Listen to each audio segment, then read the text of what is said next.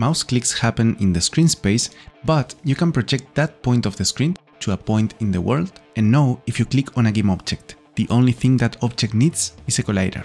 I can show you how to do it, but you'll have to give me a minute to prepare all we need.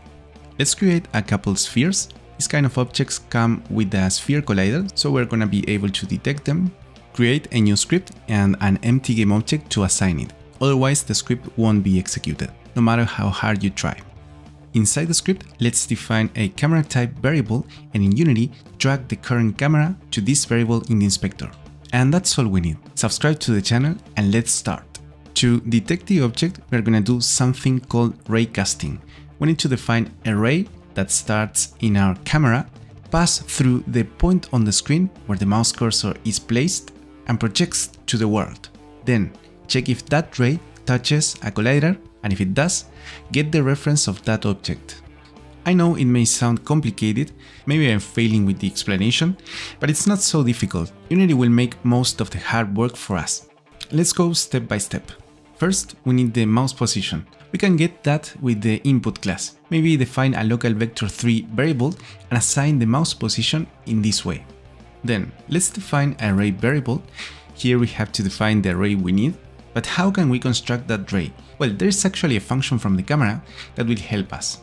Ray is equal to myCamera.screenPointToRay and use the mouse position as parameter. Now that we have the ray, we perform the ray casting. For that, I define a local rayCastHit type variable to store the results of the ray casting. Then, I define a local boolean variable and assign to it the execution of the raycast function from the physics class. Physics.raycast. Now, this function can be called in many different ways, sending different parameters. For this case, we're gonna use this overload.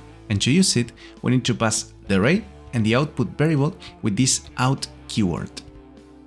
So now in this variable, we will have the result of the raycast. If it's true, we hit a collider. If it's false, the ray lost in infinity.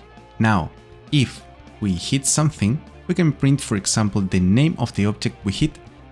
And if we don't hit anything, print a different message.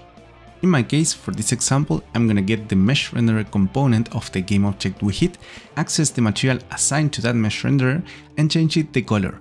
This will work because all the objects in our scene that have colliders also have a mesh renderer component. So let's play this and see what happens.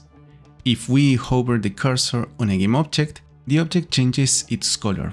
And also notice the messages in the console. We are constantly checking the objects in the mouse cursor position. To finish this video, let's detect the objects only on mouse click. To do that, we put all these instructions inside an if statement with the left mouse button down as the condition. Don't forget to subscribe and I'll see you in the next video.